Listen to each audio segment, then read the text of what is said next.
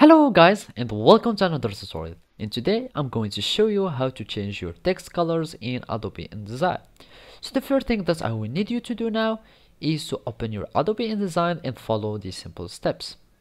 So here the first thing that I'm doing in this example is creating some text box, and I'm going to add uh, some fill with placeholder text, and here you can see my text here. Now I'm going to select my text box and I'm going to resize my text so it can be visible. So let's just give it some 30 like that and resize it a little bit so it can be bigger. So here we want to change the text color of our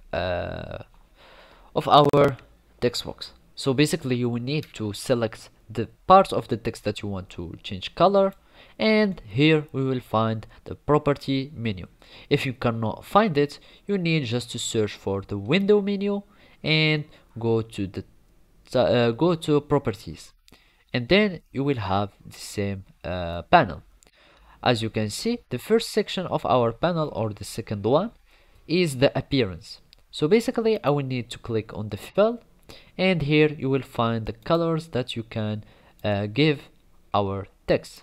So basically when I give it the magenta, it will be filled with magenta.